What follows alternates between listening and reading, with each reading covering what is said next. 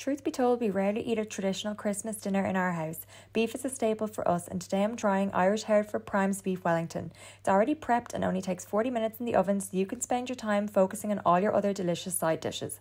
The braised cabbage has some apple and brown sugar for sweetness, a nice tang from the balsamic vinegar, and it's slow cooked down with festive spices, leaving your house smelling amazing. The longer this cooks, the better, and it can be made ahead of time.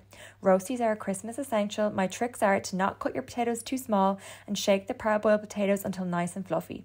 Coat them in preheated goose fat for 45 minutes and turn them regularly until golden and crisp. I brushed the beef with little egg wash and cooked it according to packet instructions.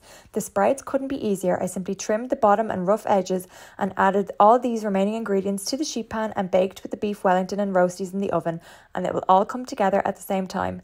The meat was super tender and delicious, and the duxelle mushrooms inside were so Moorish.